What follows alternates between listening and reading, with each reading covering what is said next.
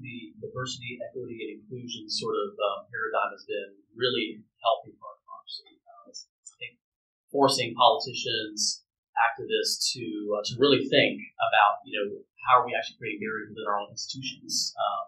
And I think the other plank of that is justice. And don't have a society that is just, just for your friend who is killed, just for the people who don't deserve to be arrested for no reason.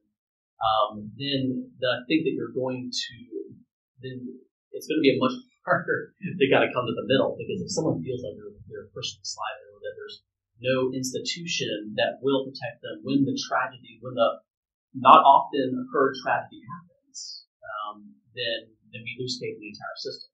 And so I would argue that a more pragmatic approach would be to deliberately through policies at the city level, county level, to shift police into a new mindset. And I said, an army of social work.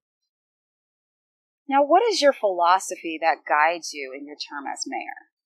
Yeah, I think the philosophy really stems from the Kingian philosophy, which is Martin Luther King Jr.'s stance on economic and social justice. I think it could be summed up in something that the city did 2 months after I was elected, and that was passing the Charter of Compassion. And this is a worldwide movement based on an interfaith idea that all major religions share, in this idea of compassion. And for the Christians, you would know it as do unto others as you would have them do unto you. But guess what? Muhammad talked about it.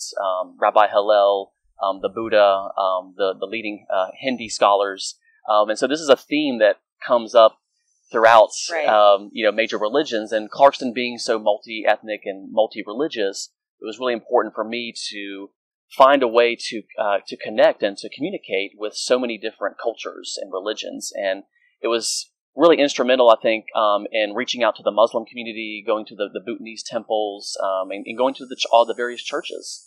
When you talk about this idea of compassion, it doesn't matter what religious setting you're in. The people listening will understand it because they've heard that before, throughout their time in that religion. And I think, for Clarkston, that meant, mainly in the context of hiring more ethnically and, language diverse police officers. So it's really important for us to have officers that reflected the community that they serve in. I think what you said about being on the inside, because there is a public face, and there's what happens behind those doors. And that's exactly why I ran for office. If we had more young people run for office, you would interject new ideas into the conversation behind closed doors, where arguably over the last 20, 30 years, it's been an echo chamber where everyone who's in there already agrees. And there's no new ideas interjected. And, this decriminalization idea, we're the first city in Georgia to do it. Yeah. And a lot of people said, you do this and Carson's going to be a drug haven. People are going to come from all over to use drugs in Clarkston. And it's been 4 months now, and there's been no uptick in violent crime, no uptick in, drug crimes of any kind. Well, but I would just say, just real quickly to say that we've got to get people who think like what we're talking about. They've got to run for office. Politicians will respond if they feel that their careers and their jobs and their salaries and their benefits are in jeopardy. I defeated an incumbent mayor. I was 30 years old, running against a 77-year-old mayor.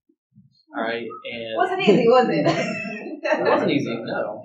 But it can be done. And if you have an organizer mentality, these guys got it right. Organizing is meeting people where they're at, and we can find our way to the solutions. We got our way to the solution on the marijuana ordinance. We had a little bit of disagreement about how we're going to do it, but we were willing to have lots of open meetings, hearings, take lots of ideas, and be willing to challenge ourselves to think differently. And that paradigm shift has got to happen. And the only way it's going to happen, it's going to happen in a lot of ways. But at the end of the day, it's got to be a policy that has to be voted on and passed by a city council, county commission, state legislature, or a federal